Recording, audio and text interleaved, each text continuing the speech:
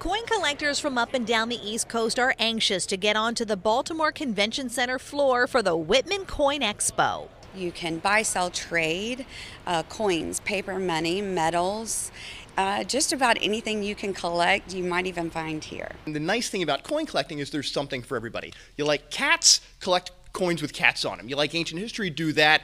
You like the history of Baltimore? Collect things related to Baltimore. These coins were made during the gold rush. This one is from California. They made about 12 of them. There are maybe 4 or 5 in existence today. And this will bring about $750,000 when it sells. Both of these coins were made during the presidency of George Washington. Rare coin dealer and author Jeff Garrett says one of the things that makes a coin valuable is the story around it. Almost everything in American history or actually world history, that major events it's reflected in the coinage.